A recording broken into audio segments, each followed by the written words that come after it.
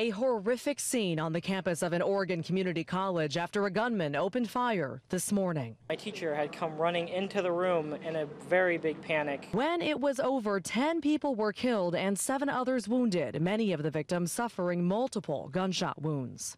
It happened at Umpqua Community College in Roseburg, Oregon, about 180 miles south of Portland, during a seemingly routine morning of classes. The gunman targeting students and faculty.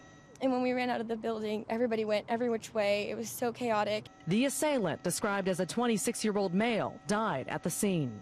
The active shooter was engaged by law enforcement and later confirmed to be deceased. From the White House, President Obama expressed sympathy and outrage. This is a political choice that we make. To allow this to happen every few months in America.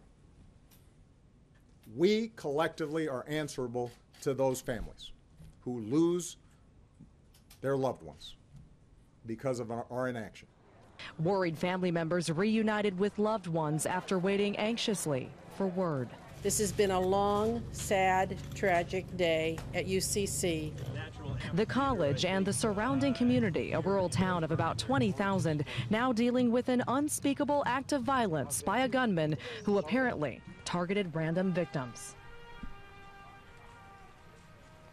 Maggie Vespa, NBC News, Roseburg, Oregon.